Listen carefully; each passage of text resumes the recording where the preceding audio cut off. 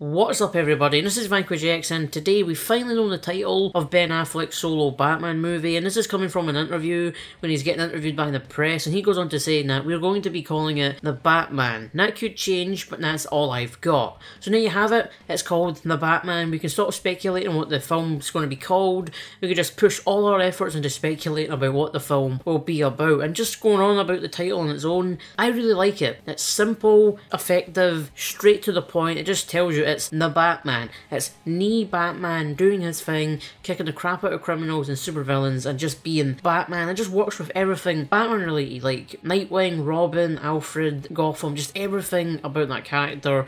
The Batman, it works perfectly with it, and I think it's a great idea for sequels as well, as you could call it whatever you want and it will still be really effective. Just the Batman, Arkham Asylum, the Batman, Under the Red Hood, the Batman, whatever they want to do down the line.